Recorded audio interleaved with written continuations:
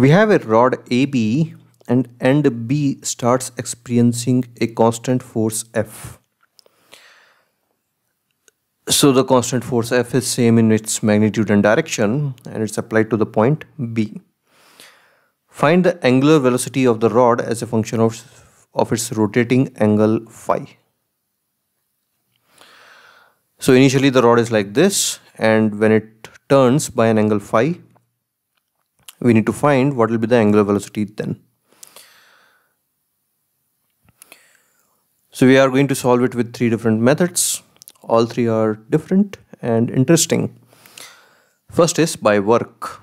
So we can see that because we need to find the angular velocity of the rod, we can express the energy of the rod in terms of angular velocity. And the external work done on this rod is F times distance traveled by the point B. That's what we'll do. So work is R dot F is equal to change in kinetic energy, which is half I omega square. We need to find omega. R is displacement of point of application of force. So in our case, it is point B.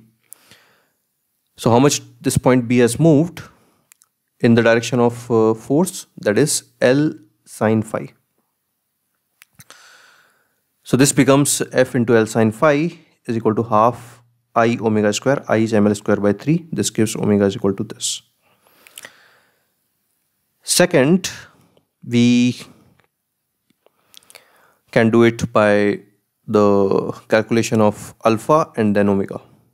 So alpha is given by torque is equal to I alpha. So at any given point when it has deviated by an angle phi, the torque is F cos phi into distance L. So F cos phi into L is equal to I ml square by 3 times alpha. So we need alpha in terms of phi. Sorry, in the answer we need omega in terms of phi. So we will write alpha as omega d omega by d phi.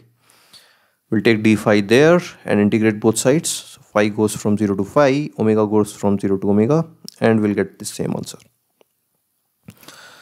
Third is again we are going to use the work, but the small amount of work, and then we'll integrate it.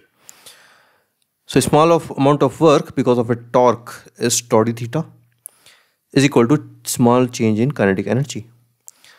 So tau d theta, so tau is again F cos phi into L. So FL cos phi d phi is equal to dke, where kinetic energy goes from 0 to half I omega square.